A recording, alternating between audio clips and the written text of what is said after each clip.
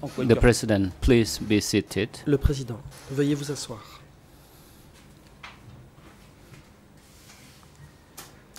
The court is now in session. Reprise de l'audience. And the trial chamber have heard the objections by the two different counsels on the proceeding and procedure Deux avocats de la défense ont soulevé une objection concernant la procédure appliquée par la Chambre consistant à permettre aux témoins ou parties civiles de lire leur procès-verbal d'audition in order to refresh their memory because it happened a long time ago, and the trial chamber implemented this procedure in case 02/01, and now we heard the objections, and in order to expedite our proceedings, we advise the defense counsel to put their objection and request in written, and could you refer to a paragraph or argument in your appeal brief to the Supreme Court chamber against the case 02/01, so that the trial chamber have a proper ground for decision, and we will rule on this matter in due case. And now the trial chamber would wish to continue with the proceeding for today with this witness. In the questioning of this witness, we will give the floor to the co-prosecutor to put questioning to Mr. Mir-Soka. Was proposed by the OCP. C'est un témoin, en effet, dont la comparution a été proposée par l'accusation. L'accusation et la partie civile disposeront d'une demi-journée pour leur interrogatoire de ce témoin. This afternoon, because we have spent this morning in the procedural matter this morning. Prosecution, durant le début de l'après-midi, pour ce qui est de l'accusation et de la partie civile, compte tenu thank you, du retard Mr. pris ce matin. President. L'accusation à la parole. Your honors, l'accusation. Merci, Monsieur le Président, Mesdames, all Messieurs parties les juges, to this proceedings in and around the courtroom. And good morning, Mr. Witness. My name is Singh Liep. I am the deputy prosecutor of the ECCC. I will have many questions, a number of questions to the witness, so that you can respond those questions to the court, especially on the living conditions and working conditions in Tramcock Cooperative during the DK period. And then my colleagues will ask you more questions about the arrest of your family members and other issues related to Krangtachan prison.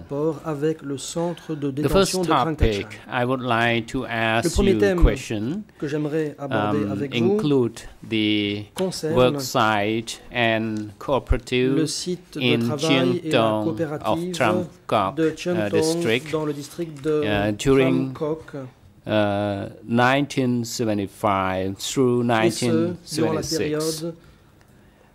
And my first question for you is that after 17 April 1975, where did you live? Où avez-vous vécu? Response. Your honors,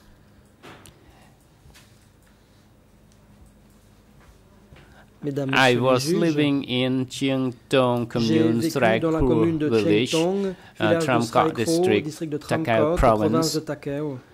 After the 17th April 1925. Prosecutor, thank you, witness. In in your interview given to the Quand vous avez OCIJ été entendu investigator, par les enquêteurs du bureau d'éco-juge d'instruction,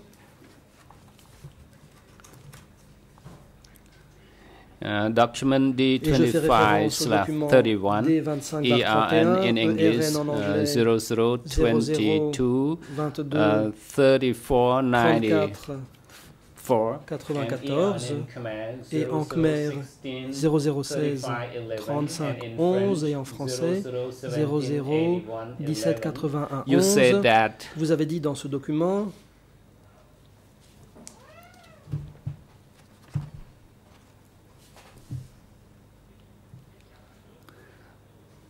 you were assigned to collect cow manure and dig canal in a children's unit.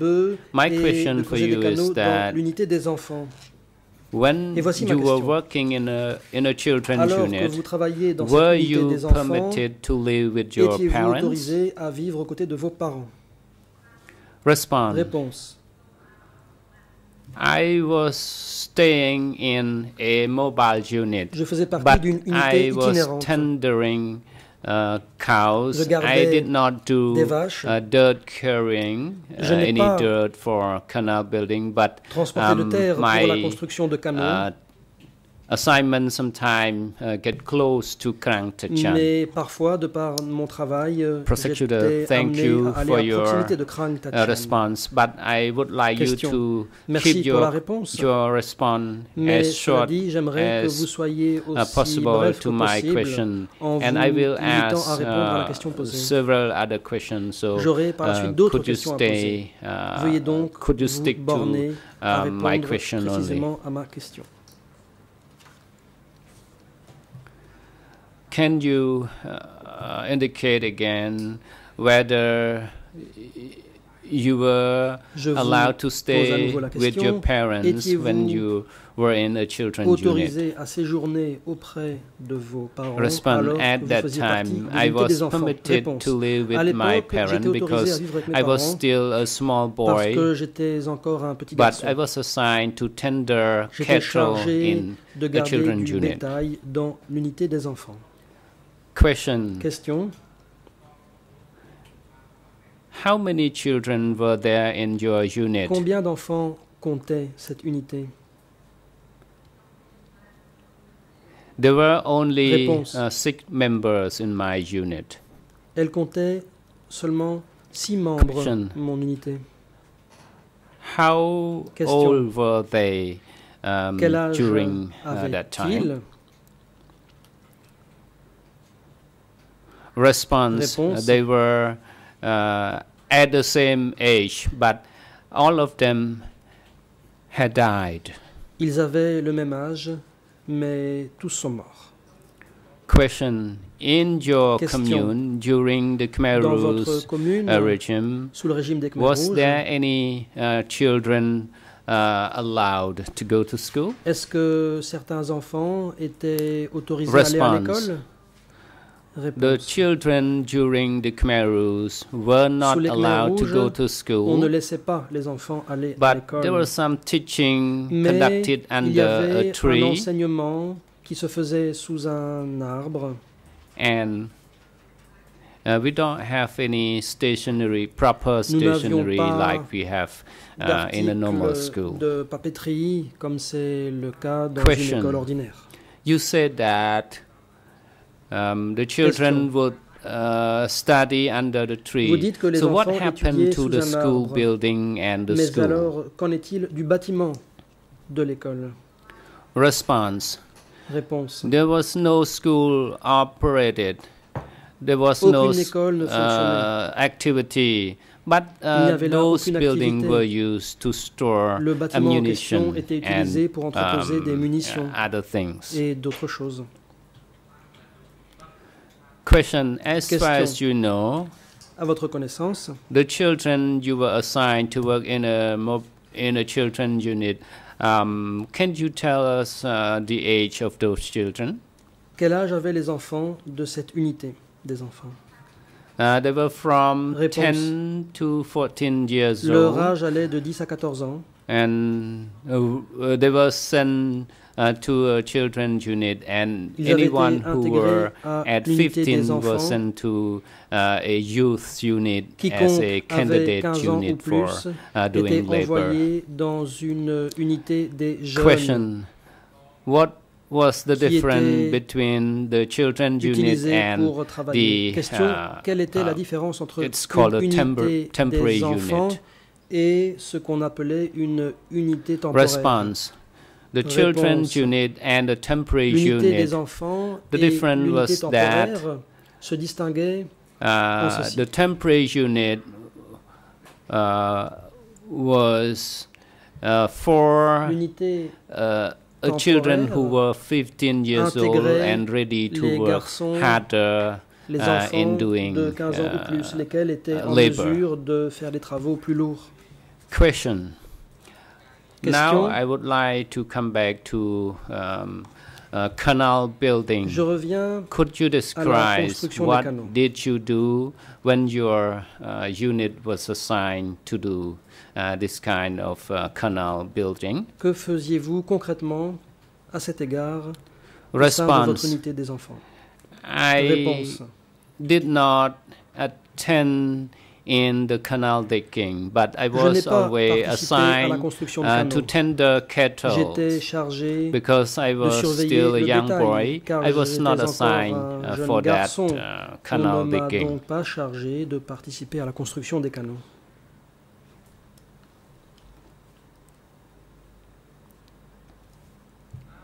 Question. Can you tell the court about your working hour in the morning and in the afternoon? Quel était votre horaire de travail le matin et l'après-midi? My morning assignment will start le matin, from je commençais à travailler the early morning, dès l'aube, and I spend all day until dusk. And je travaillais toute la journée jusqu'au crépuscule. March the cow back to the village, and we were given lunch. It was brought by other people to us.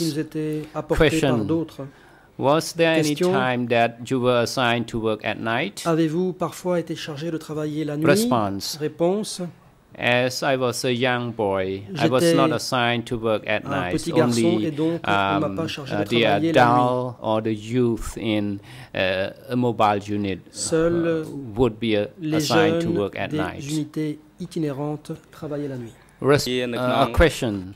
Now come back to the assignment or labor in your children's unit. Aux tâches qui étaient confiées à votre unité Were you allowed to move freely at that time? Pouviez-vous vous déplacer librement à l'époque? Réponse: freedom of movement was prohibited. Il était We interdit could not de move se déplacer anywhere because nous ne pouvions aller nulle part. I was assigned only to tender cows, and if any cow get lost anywhere, I will be punished for that. Alors j'étais sanctionné. Question. Did you have any case that children who were assigned to tend a cow and some of the cows missing or lost from his assignment? What happened to him? De garder du bétail ont-ils perdu des vaches? Response: et le cas échéant, que s'est-il passé? Ces enfants ont-ils été punis? I did not experience any case like that since I left my home in 1976. I was held in Krang Thachan prison. Et ensuite j'ai été détenu au centre de Krang Thachan. Question.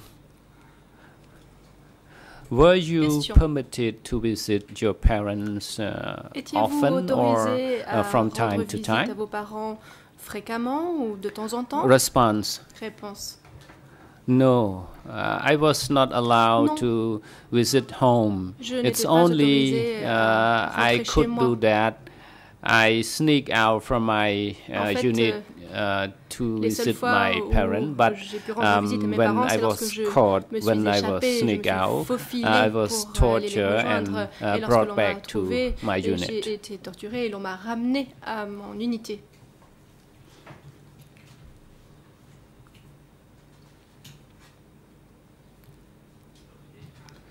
Question. You said that when you sneaked out to visit home and you were punished for that. Vous avez été puni.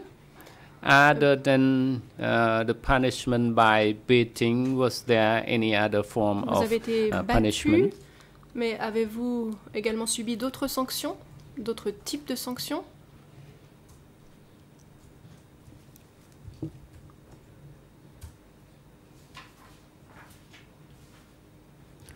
The President, Mr. Koppe, you may proceed. Monsieur Koppe, vous avez la parole. Thank you, Mr. President. Please instruct Council not to ask any leading questions. I didn't hear anything about beating. Nous n'avons pas entendu parler de coups, d'enfants battus, donc il ne faut pas poser de questions tendancieuses. Il faut savoir ce qui s'est passé concrètement et de quelle façon. Merci.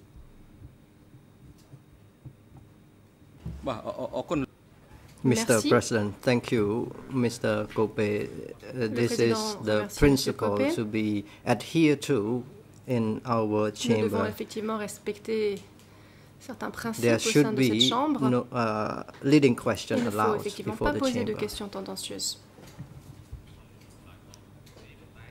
Mr. Co-Prosecutor, I will not respond to the objection. However, I would like to proceed with my questioning. Et j'aimerais également poursuivre mon interrogatoire. In your interview with OCIJ, you mentioned about communal eating in the vous avez parlé cooperative. Des réfectoires Could you dans les coopératives? clarify? Were cooperative created and were communal eating applied? When was that? Et pourriez-vous nous parler plus avant des repas collectifs qui Answer. étaient pris? Réponse. Communal eating started Les repas in en 1974 for 1 month, commun ont commencé en and then the communal 74, eating cela a duré 1 mois. was cancelled. Ensuite, cette pratique a été abandonnée. We were allowed to eat individually alors, nous avons pu after the cancellation, and after 1975 or 6, communal eating were then imposed. Par la suite, en 76, la pratique des repas collectifs a repris. Question. When you were asked to eat in the cooperative, where did you eat Lorsque vous étiez censé prendre vos repas en commun, où preniez-vous ces repas? Answer. Réponse. I ate in the Sraikru village, Dans le village de commune, Sraikru, la commune de district. Chiangtong, le district de Tramkok. And how many people joined you in the Et communal combien de eating? personnes participaient à ces repas pris en commun? Answer. Réponse. There were 6 of us in the group. Nous étions 6 dans ce groupe. And other groups consisted of many members, and I do not recall them. Ils étaient assez fournis, mais je ne sais pas exactement de combien de personnes il s'agissait. What were you provided to eat? Question. Que mangiez-vous? Answer. Réponse. We were given a spoon of nous donnait steamed rice with morning glory soup. De la soupe de and the morning glory were cooked with chickens. Et cette soupe de liseron-d'eau était cuite également avec du poulet et du canard. Did you have full meal? Answer. I did not have enough meal because I received only a little rice. Réponse, non, je ne mangeais pas à ma faim. Question. Je n'avais pas suffisamment de riz. When you did not have enough to eat, Lorsque vous were ne there mangez pas à any votre faim, people reported to the cooperative that you were not fooled? Pouvait-il en parler au chef de la coopérative? Quelqu'un informait-il les dirigeants que vous ne mangiez pas à votre faim? Did not report to the cooperative about the foods because they were afraid that they were killed by the chief of cooperative. D'être tué par le chef de la coopérative. Question: in Question? one interview, in your mother interview with OCIJ, document D25/30. The 25/30 EON in English 00 22 34 87 EON in Khmer 00 16 35 04 French EON 001 7 84 23. Your mother said because she did not Votre eat mère food a and indiqué did not have qu'elle ne mangeait pas à satiété, power to work, and when your mother stated pas en about this, mesure de it was travailler. noted down. C'est ce qui a été noté dans le procès verbal d'audition. My question is, who did your mother report to about Alors ma question her est la eating? suivante. Votre mère a-t-elle indiqué qu'elle ne mangeait pas suffisamment? Mr. President, et si oui, Mr. Lawyer, à qui you may s'est-elle not adressée? proceed. I would like to object La to défense a la the parole. question. La défense, The je witness soulève une can objection. answer only in relation to the incident or experience happened to himself Le témoin only. ne doit parler que de sa propre He or expérience. she cannot answer Il through ne peut any question which he has no répondre knowledge à about. aucune question qui ne lui est pas connue.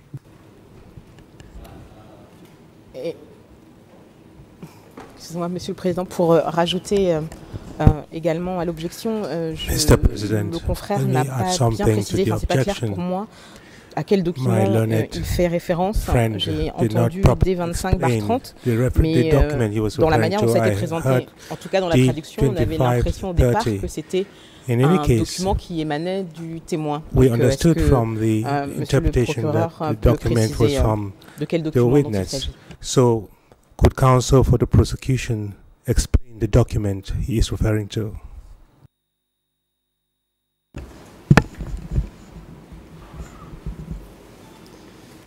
Monsieur Mr. Copé, President, Mr. Copé, you may now proceed. Thank you, Vous Mr. avez la President. It would also be very helpful if Monsieur Copé. Council laid some foundation of issues here. We are going from communal eating to il faudrait que les eating with questions his soient mother. fondées. We all know L'on parle de ce qui se passait dans les réfectoires. in Nous June savons 1976. qu'en juin 1976, des événements importants se sont produits. It's not very helpful the way Donc, this examining is going right now. cet interrogatoire ne nous semble pas des plus utiles.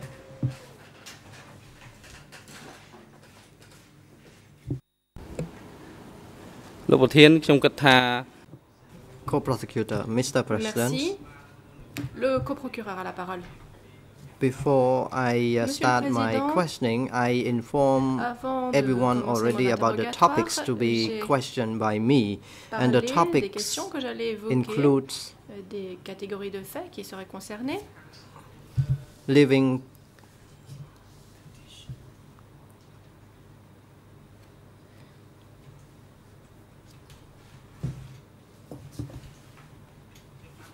I indicated the topics to be questioned in relation to working conditions in Jientong, Tramkot district from April 1975 to June 1976. And the topics include also the living condition and working condition in cooperative. And these issues are mentioned in the closing order.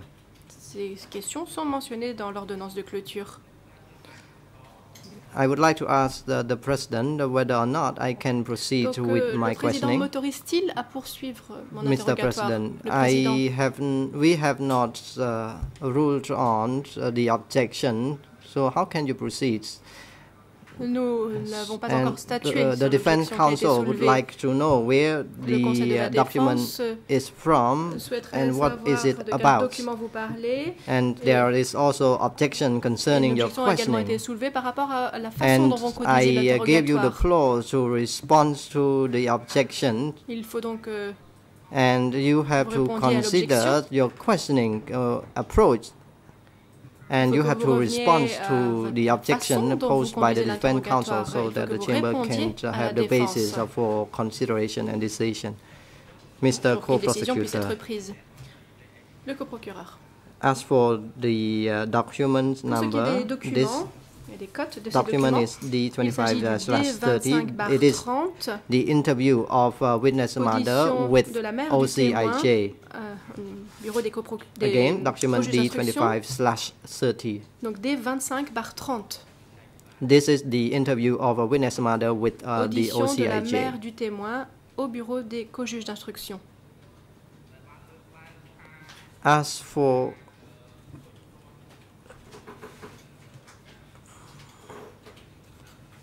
the objection, I believe my question relates my topic. Je pose des questions en lien avec les catégories de faits que j'ai mentionnées. To the objection posed by the Defense Council so that the Chamber can have the ground for decision? Pour qu'une décision puisse être prise.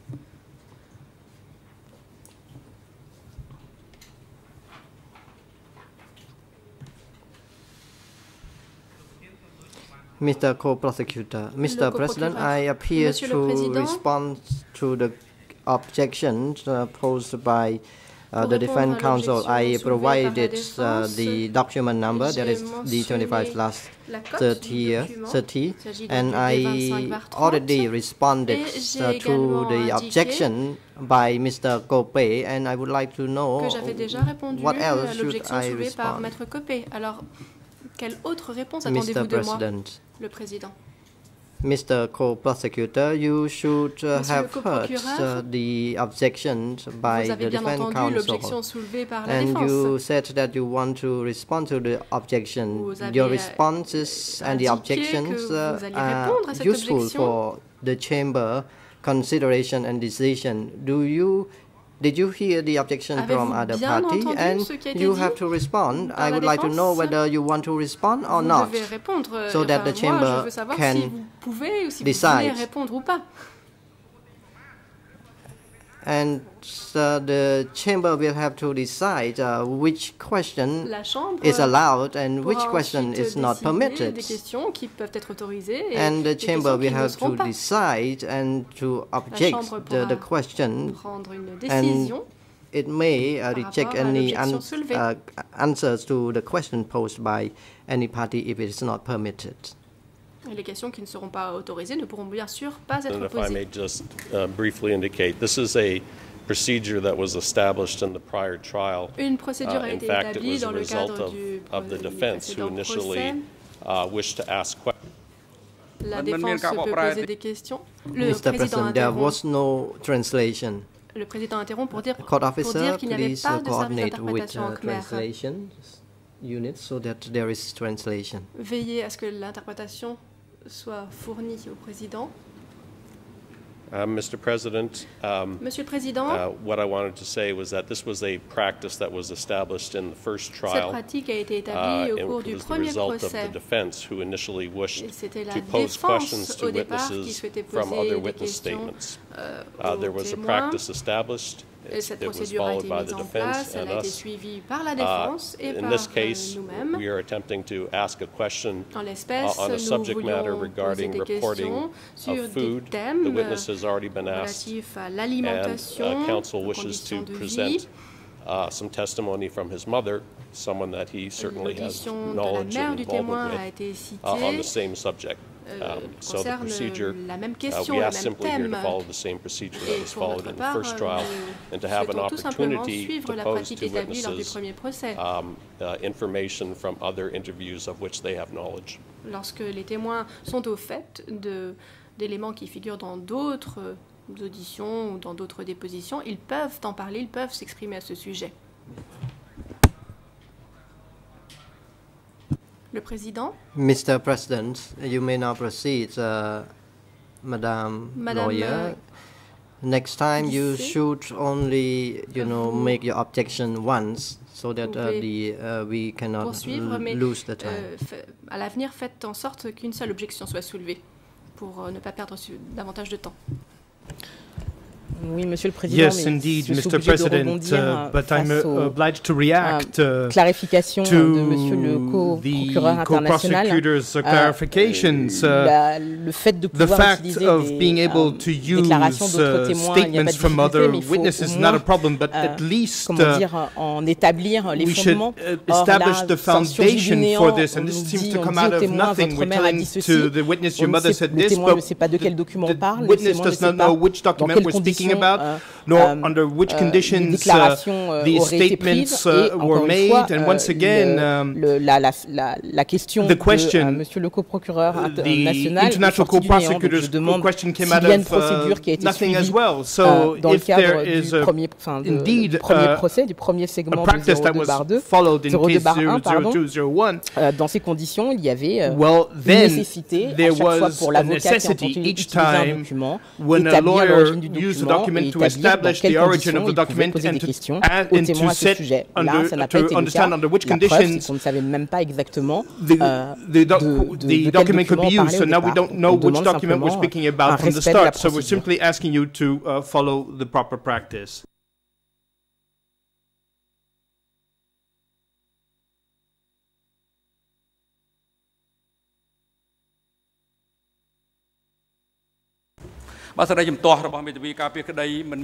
Mr. President, le président, the objection of the defense counsel is not sustained. The witness is instructed to answer to the question by the co-prosecutor, and if the witness does not remember the question, he can ask the co-prosecutor to re-question.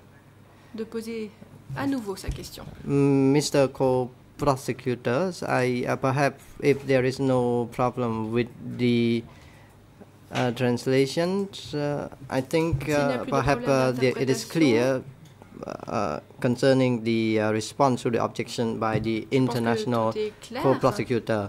Witness is instructed to answer only the question in relation to his or her personal experience and knowledge. And in fact, we appear to have no problem in relation to our procedural practice. You may now proceed, Mr. Co-Prosecutor. Mr. Co-Prosecutor, to facilitate the questioning process, I would like now to present the document to the witness. Document D25/30. I would like to hand the document to the witness. Mr. President, you can't provide the context of the document, but you cannot hand this document to the witness. Mr. Co-Prosecutor, thank you, Mr. President.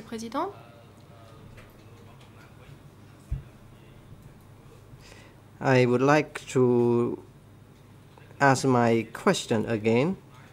In the interview of your mother with the OCIJ, document D25/30, in English 00223487, Khmer EON 00163504, French EON 00178423. Your mother said that Au cours de cette audition, disais-je, votre mère a indiqué qu'elle ne mangeait pas à satiété. I had no energy to work. Qu'elle n'avait plus la force de travailler. Was recorded. C'est ce qui a été enregistré. Did you know about the statement of your mother? Avez-vous connaissance de cette déclaration qu'a faite votre mère? I knew some, and I did not pay attention to the statement of my mother. I would like the courts to proceed the question in relation to Krang Prajan Security Office. I do not have any, attention in relation to Je n'ai pas prêté attention. Cooperative, Mr. President. Witness, you cannot order or instruct the parties to ask any questions. You have to answer to the question posed by the party. If you do not know, you can say so. S'ils n'ont pas de réponse. Donc si vous n'avez pas de réponse à cette question, vous n'êtes pas contraint de répondre. To direct or order the party to ask any question you want. Please listen to the question carefully and respond accordingly. And if you are not clear, you can ask the party to put the question again. Vous pouvez demander aux parties de répéter leurs questions. Mr. Co-Prosecutor. Le coprocureur. Do you know about the report of your mother to anyone at the time? Avez-vous connaissance de ce qu'a dit votre mère à l'époque? I only know that she talked to those in the cooperative, and I do not know about the statement was recorded or not. Je ne sais pas ce qui figurait dans le procès-verbal de son audition. Je ne sais pas ce qui a été enregistré concrètement. She mentioned about the way she cooked milk, cooked soup, and perhaps she mentioned to her colleagues in the cooperative, and I do not know about that. Des collègues avec lesquels elle travaillait au sein de la coopérative, mais je n'en sais pas plus.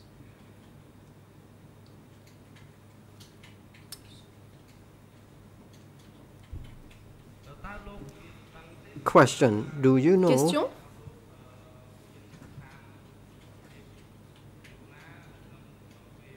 About your mother living or working conditions at the time she was living in the cooperative. Was she healthy? Votre mère lorsqu'elle vivait au sein de la coopérative. Answer. At the time, était-elle en bonne santé? She delivered the baby for a month, and her health was weak, and she did not have enough to eat, so she was ill, elle n'avait pas suffisamment à manger, donc j'imagine que sa santé n'était pas très bonne. Question. Question. I move my question to a new topic in relation to notre thème.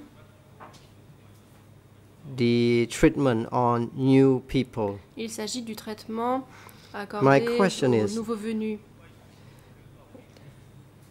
au peuple nouveau. The people were transferred from Phnom Penh or from Ces personnes avaient été évacuées de Phnom regions ou d'autres régions after 17 April 1975 to Tramka Cooperative. Do you know about that? Certains ont donc été amenés à la coopérative de Krang Tachan. Answer. Que savez-vous à ce sujet? All and new peoples, what I know is that they were evacuated. Tout ce que je sais, c'est que a group ces personnes avaient été évacuées, new or old group or in cooperatives. Et amenées vers des coopératives. Question. Question. Do you know how the new people were characterized? Savez-vous quelles étaient ou connaissez-vous les caractéristiques du peuple nouveau?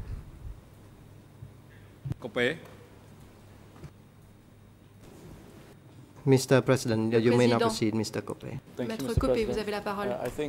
Maître Koppe. Je dois rappeler que le témoin avait 15 ans à l'époque des faits.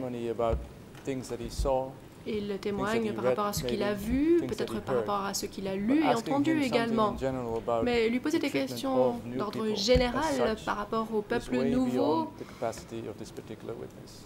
me semble aller bien au-delà des compétences ou capacités du témoin ici présent. L'accusation devrait donc se contenter de poser des questions auxquelles le témoin peut répondre. Mr. President. Le Président. Mr. Co-prosecutor, you may now proceed with your questioning. Vous pouvez poursuivre l'interrogatoire.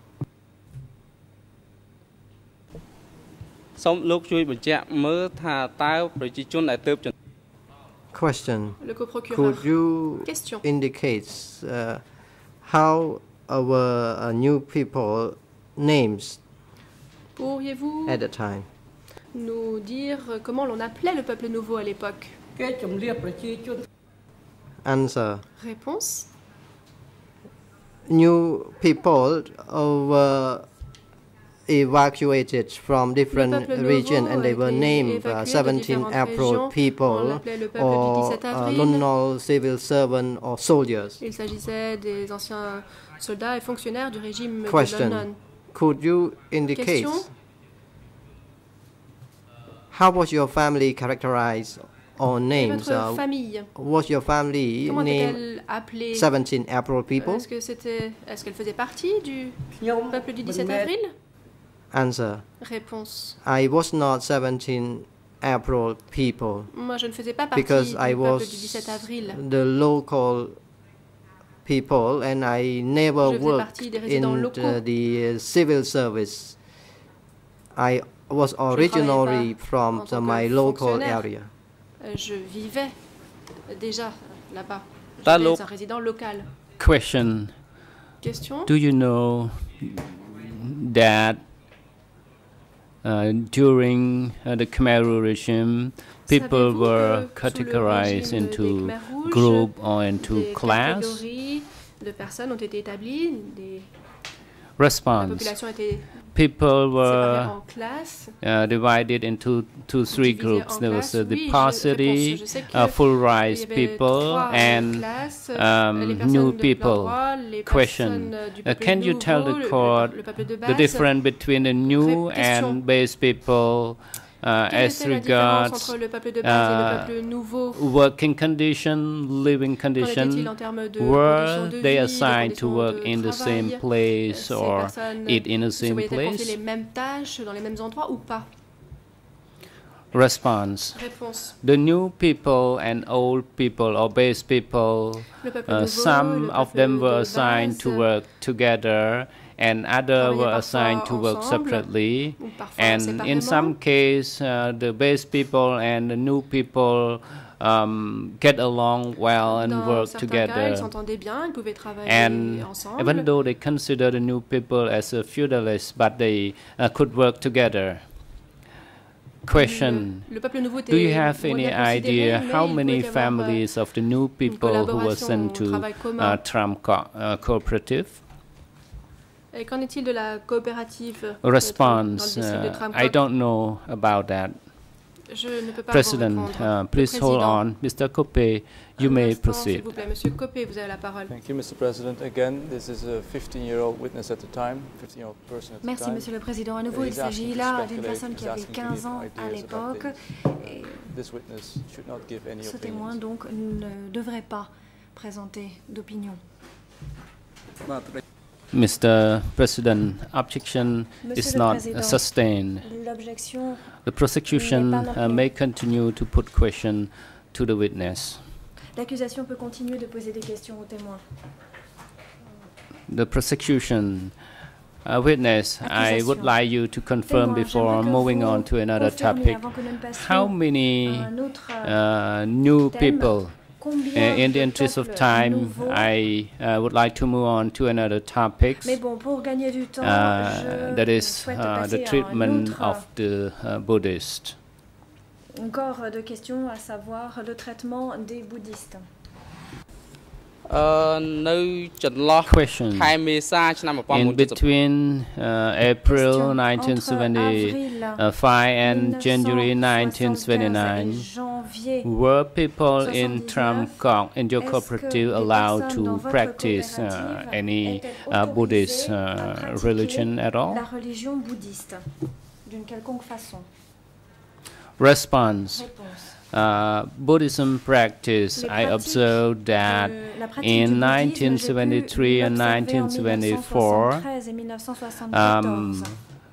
the monks were ordered to bring chicken and ducks to support the soldiers who were fighting at Phnom Penh. And during the duration you mentioned, I didn't see any Buddhist practice. Question. What happened to the temple, Buddhist temple, and the Buddhists in Tramkok district? Dans le district de Tramkok. Response. I know that monks were disrupted and Buddhist temples were used as clinic and used as pigsty and to store other material and equipment. Question. In your interview with the OCIJ, document the 25/31, ERN in English, 00223495, ERN in Khmer, 00163512, ERN in French, 007108489. You say that the Buddhist temple close to our area was dismantled and the Buddhist shrines were buried and Muang Cha village were turned into a clinic and Muang Cha will become a cooperative and they dismantled those buildings. My question for you is that in Tramkok district, when was the temple closed and when were those monks disrupted? Response. In 1975, all monks across the country were disrupted. Question. Do you know that any monk who refused to leave monkhood? The President, Mr. Copé, you may proceed. D'être défroqué. Monsieur Copé.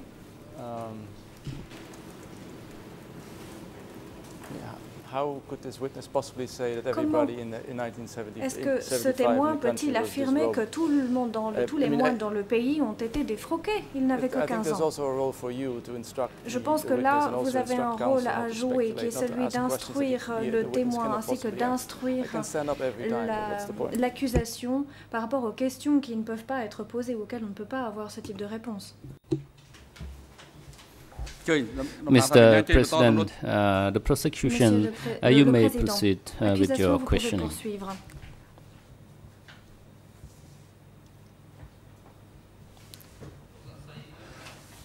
Question, Mr. Witness, I would like you to indicate what happened in your commune, especially in Chiang Tong commune.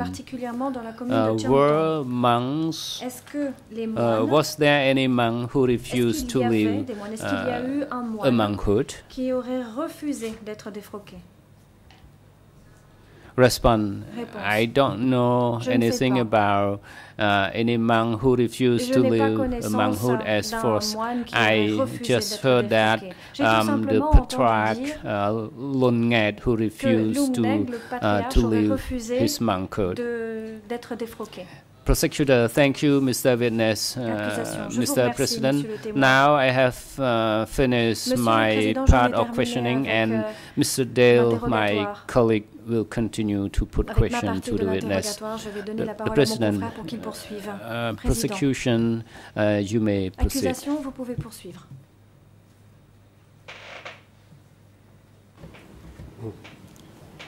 Thank you, Mr. President. Good morning, Je vous remercie, Monsieur le Président. My name is Dale Lysak. I'm one of the international prosecutors. I am going to be asking you questions today about the arrest of your family and your detention at Prang Tachan. And I want to start by asking you some questions about the circumstances that led to the arrest of your family. You've indicated in your OCIJ interview, this is D2531, at Khmer 00163-512, English 00223-496, and French 00178-112, that in June 1976, and I quote, my family was arrested and taken to Prang Tachan prison. My father was arrested and taken away first. My first question to you is, how many people from your family were arrested by the Khmer Rouge in June 1976? 1976.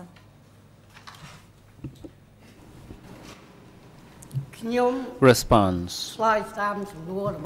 I will respond to your question because from June 1976 I was arrested because they were assigned to be chief in the Khmer Rouge since 1961. And during the Iraq movement period, and later my parents in 1971 they complained about a food ration and they were accused of betraying the cooperative.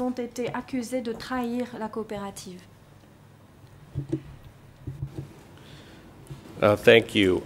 I'll get back to the reasons your family was arrested. What I want to start is by asking you to tell us how many people from your family were arrested by the Khmer Rouge in 1976.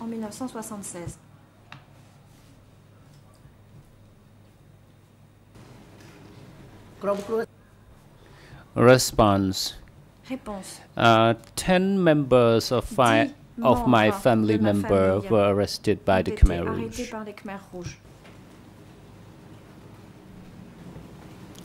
Can you tell us who those people were, how they were related to you, what their names were, as best you can remember? Quels étaient leurs noms, dans la mesure où vous vous en souvenez?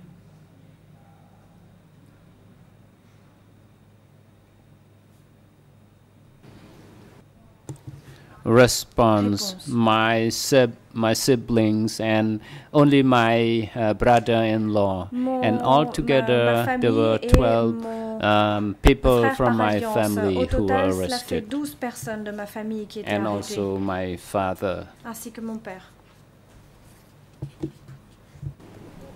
How many of your siblings were arrested? Combien de vos frères et sœurs ont été arrêtés?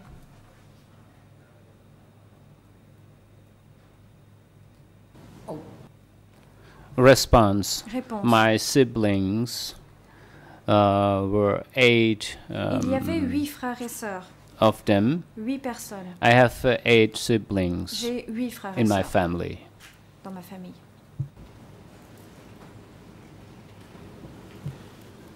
Were all 8 of your siblings arrested, or just some of them? Seulement certains parmi ces 8 personnes ont été arrêtés, ou est-ce que tous les 8 frères et sœurs ont été arrêtés?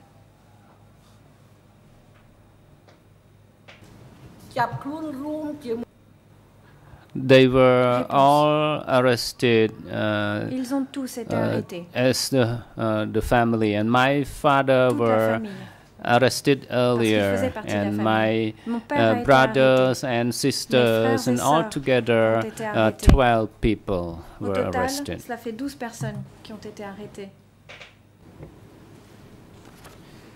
The siblings of yours who were arrested, were they older than you or younger than you? Est-ce qu'ils étaient plus jeunes que vous?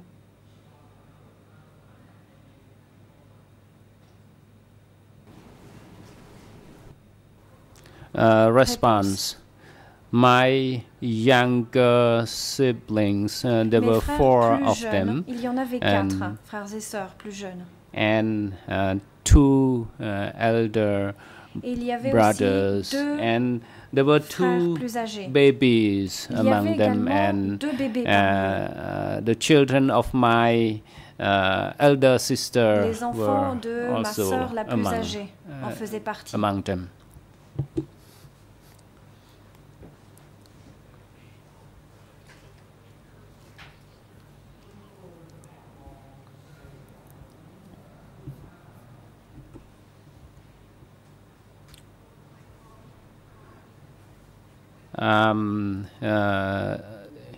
They were 3 years and another baby 2 months old. Il y avait un bébé de 3 mois et un petit enfant thank you, de 2 mois. Mr. Witness. In your OCIJ interview, l'accusation, and this is at page Khmer 00163513, English 00223496, French 00178112. You indicated that there were 5 other villagers, 4 adults and 1 child, who were also arrested with your family. Were those people from the same village as you? The 5 people who were arrested at the same time as your family? Ces personnes qui ont été arrêtées en même temps que votre famille.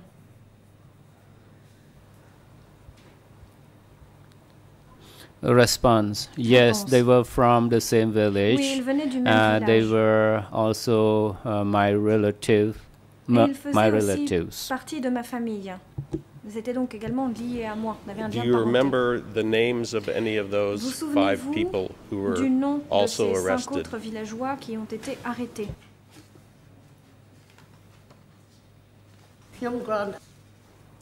Response. I simply Bon To Yesen Huot and then Heng and another one Huon. The father was Huon and was taken earlier than the other members. He was taken in 1924.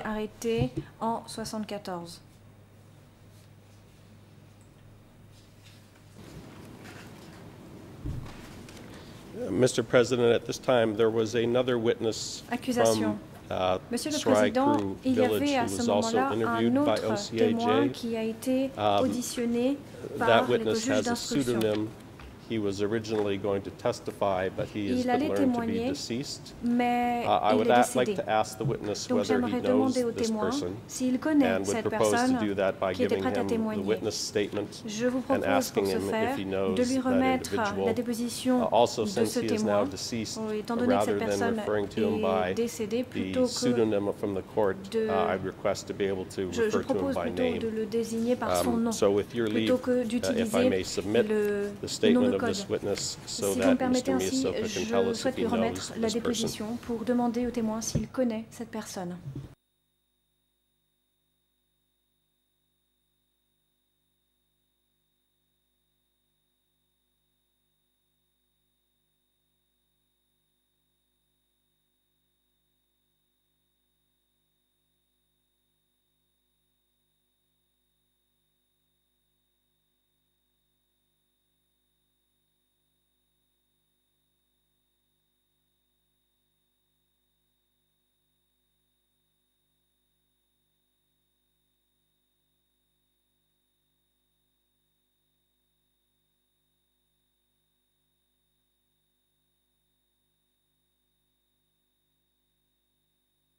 The President, Judge Fen, you may proceed.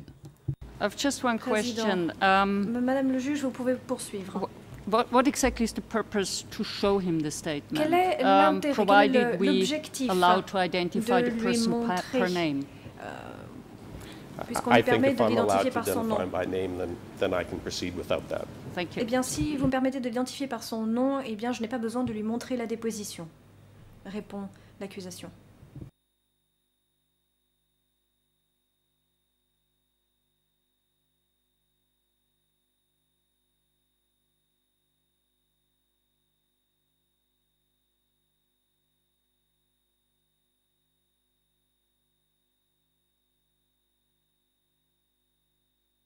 The President, Trial Chamber allow the prosecution to use his name, the name of the witness, because he is now deceased. Thank you, Mr. President. Je vous remercie, Monsieur le Président. Mr. Witness, the Office of Co-Investigating Judges interviewed another person from Srai Kru village a interrogé une autre personne du village Srai Kru. Son nom était Sok Sot. Did you know a person named Connaissiez-vous une personne répondant au nom from de Srai Sok Kru village? Sot du village Srai Kru? Respond, yes, I know him. Oui, he used to be a village chief, but he passed away now. Mais il est décédé. Was Sok Sot one of the other people from Srai Kru village who was arrested at the same time as your family? Faisait partie de ces family? villageois qui ont été arrêtés en même temps que votre famille.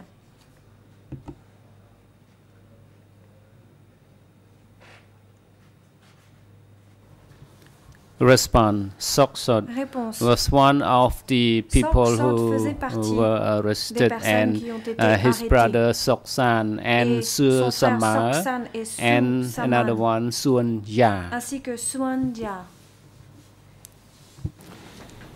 Now you made some reference earlier to this, but let me ask you, L'accusation, il y a une référence à ce sujet un peu plus tôt. Permettez-moi de vous demander, pourriez-vous dire à la Chambre pourquoi les Khmers rouges ont arrêté votre père, votre mère et la plupart des membres de votre famille en juin 1976? Response. Réponse. The reason of my father's arrest was my brother-in-law was told that he should convene a meeting and collect some print and to dispose the village chief, and in order to make the living condition of the people better. After that meeting, and everyone put some print, some of them put some print on the document, on the paper, and then my brother-in-law was asked to send the report to the Khmer Rouge, and then later on the next day, my father was arrested in June 1976, but I do not remember the specific date for that. Je ne me rappelle pas du jour exact.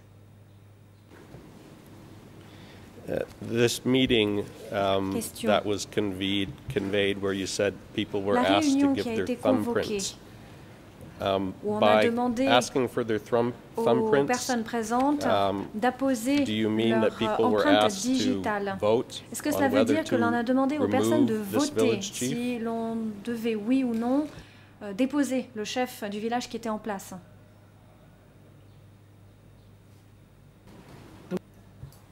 Respond. Réponse. The vote was to remove the cooperative chief.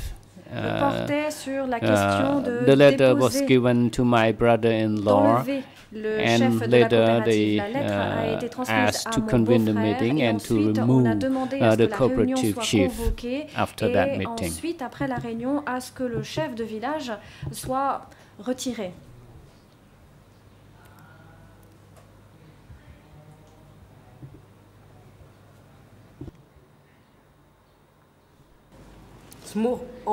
His name is On Nob, from Srai Kru, but I don't know whether he's still alive, but I heard that he was living in Sampolun at the Thai-Cambodia border. Qu'il vivait à la frontière avec le Thaïlande à Sampol. Was On Nob a good cooperative chief? Était un bon chef de coopérative? Question de la part de l'accusation. Pourriez-vous dire à la Chambre pourquoi les membres du village souhaitaient le retirer de ses fonctions de chef? Response. Réponse. As far as I know, they wanted to arrest my father, and they colluded between the commune chief and the village chief, because they could not arrest my father without any ground, without any mistake on the part of my father. And then the Khmer ordered my brother-in-law to convene the meeting, so that they have the ground for the arrest, because they collect some print in that meeting to make the arrest. Were you present at this meeting where thumbprints were collected from people about the removal of the cooperative chief? Par rapport à la décision vote collectif sur la proposition de retirer le chef de village? Respond. Réponse. I was not present at that meeting. I was tendering cow, but when I returned in the afternoon, in the evening, people told me that a meeting was held. That's all I know about that meeting. Au sujet de cette réunion. And how soon after that meeting was your father arrested? Quand est-ce que votre père a été arrêté? Combien de temps après la réunion a-t-il été arrêté?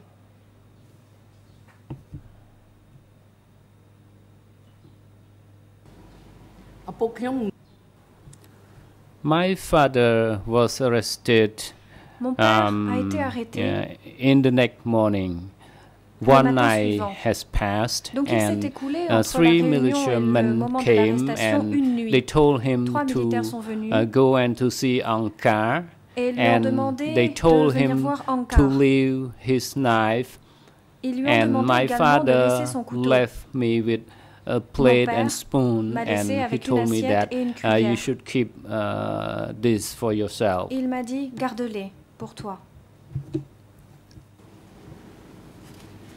And in relation to the time when your father was arrested, when were you and the rest of your family members arrested by the Khmer Rouge?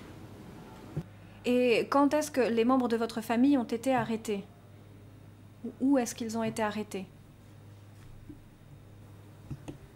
Response. Réponse. 5 days after his arrest, 5 jours après l'arrestation de mon père, les Khmer Rouges sont venus to arrest all family members in my family and other villagers. I told you the name earlier. They were taken to detain at Ang Roka prison, and in the next morning we were transferred to Krang Tachan, and we arrived there late at night, at 3 a.m. in the morning. Mr. President, I was about to turn to a different subject at this time. L'accusation. I can continue on, Monsieur le Président, j'allais passer à un autre thème. Je peux continuer, ou si c'est l'heure de la pause, je peux m'en tenir à cela. Je vous remercie.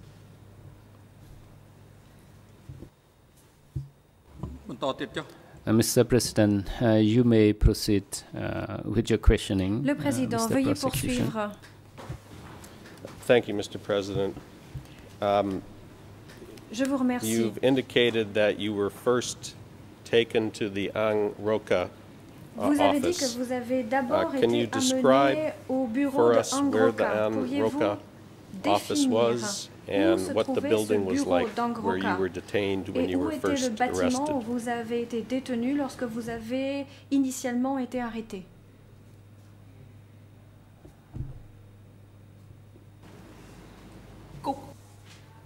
Respond. Réponse. Ang Roka prison was a temporary place before people were taken further to Krang Tachan. The building, there was a concrete building, one concrete building remained from the old regime, and the prisoners were arrested and sent to that prison before sending to Krang Tachan. Dans cette prison avant d'être ensuite transféré à How many were there other prisoners? Y avait-il d'autres prisonniers at the Angroka prison when you arrived there? And if so, how many other prisoners were there? Et si oui, combien d'autres prisonniers y avait-il?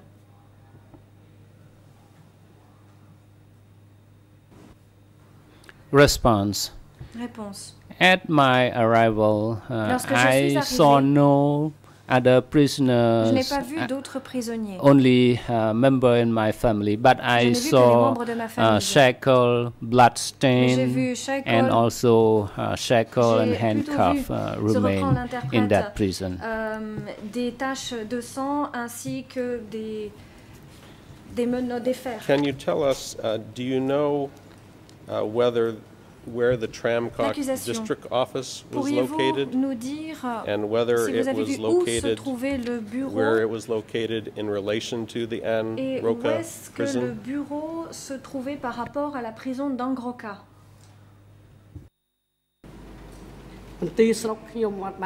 Respond. I don't know where the district office was. Je ne sais pas où se trouvait le bureau du district. All I know was that I was arrested and sent to detain at Angroka prison. Et j'ai I don't know where the district office was. Je ne sais pas où se trouvait le bureau du district. Sometimes they move their office from one place to another. They don't use a large building for their office. They would use small house and so on. All right, let me turn to what happened. Where were you taken after the Anrokar office? Où avez-vous été emmené après le bureau d'Angroka?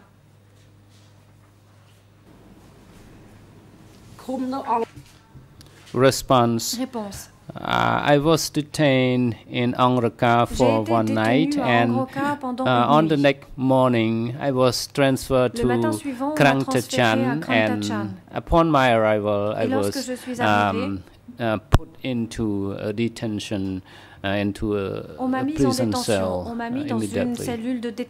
immédiatement. When you arrived at Krang Tachan, lorsque vous êtes arrivé à Krang Tachan, avez-vous vu votre père?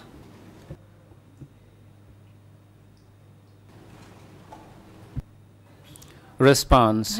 When I arrived in Krang Tachan, I didn't see my father, and I met Yesin, who told me that your father has been taken away, and he left here only his lighter, cigarette lighter. And he told me that he was tortured very severely before taken away. Gravement avant d'avoir été emmené. Did you ever see your father again? Question. Avez-vous revu votre père?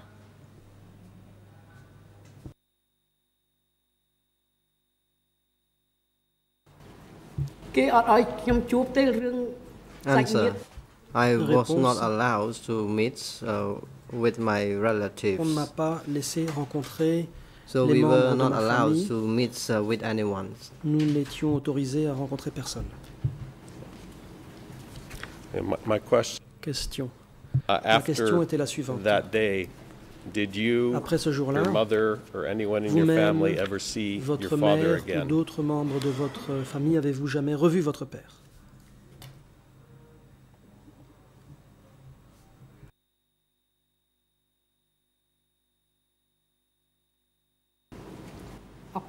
Answer. I never met with my father. As for my mother, je n'ai jamais revu mon père. I could see her and I could see my relatives. Je l'ai vu, my et aussi vu father membres was de ma taken away mon and père a killed été before the time. Et exécuté.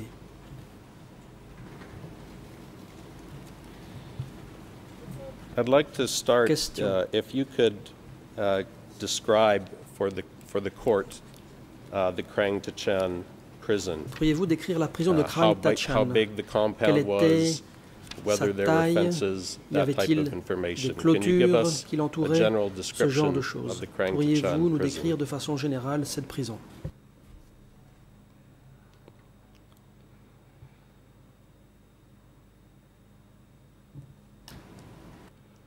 Answer.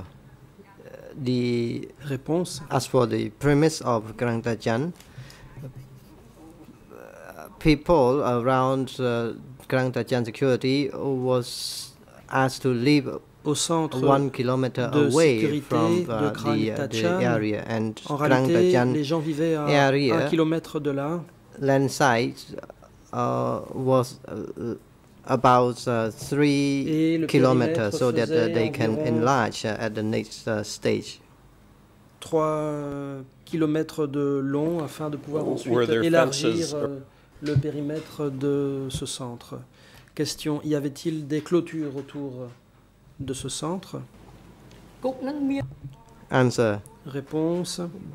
There were 2 levels of barbed wires. Il y avait 2 niveaux de fils de barbelés, de clôtures barbelées.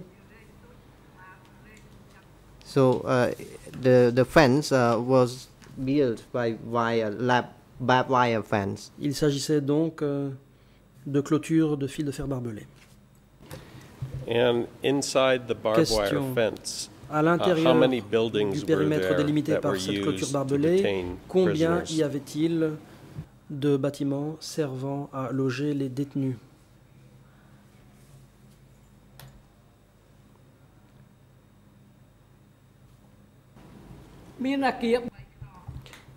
There were 3 buildings for keeping prisoners. Où étaient détenus les prisonniers. And 1 building for workers. Il y avait un bâtiment 2 small pour halls, les travailleurs, kitchen hall, 2 petits réfectoires. There was 1 place for questioning prisoners. Il y avait aussi un endroit qui servait à interroger les prisonniers. Mr. President. Le président. Thank you, Mr. Co-Prosecutor. Thank you, Mr. Witness. It is now lunchtime. The chamber is taking 1 hour and a half for lunch, and the court will resume at 1:30. Court officer instructed to coordinate with the witness so that he can have the proper place for relax.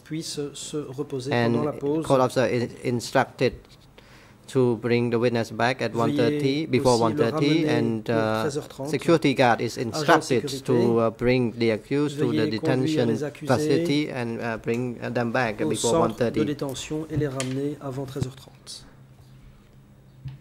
L'audience est levée.